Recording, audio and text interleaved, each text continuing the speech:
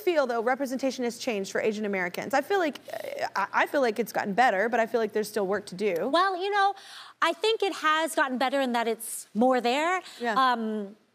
I still think the conversation is too focused on positive representation of Asian Americans, and I think that's another trap. I don't think we need positive representation. I think we need whole human representation, which includes our faults, which includes talking about things that are difficult in the community, such as the internalized misogyny that happens, such as me talking about what happened on the show, holding each other accountable out of love.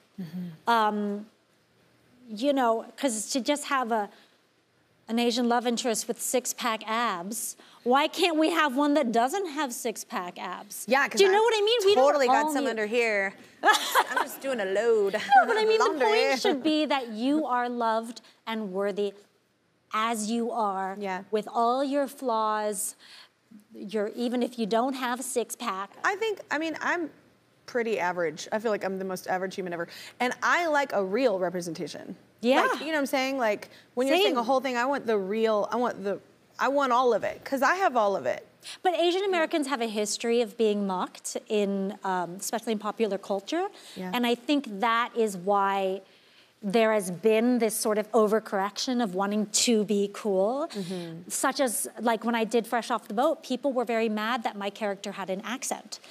So much so that some actors would say, Asian actors would say, I refuse to play any character that has an Asian accent. And I almost feel like that refusal almost... You're saying there's something wrong with it. Yeah, almost strengthens the antiquated idea that there's something inherently shameful or buffoonish about an accent. I love accents. You look at it objectively, all it means is that you know 2 languages.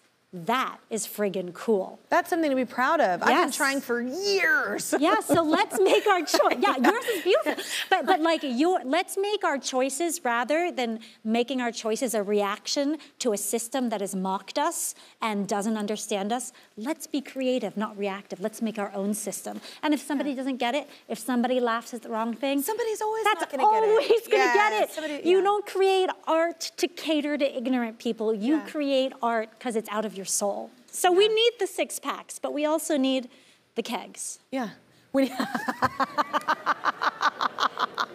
I love you.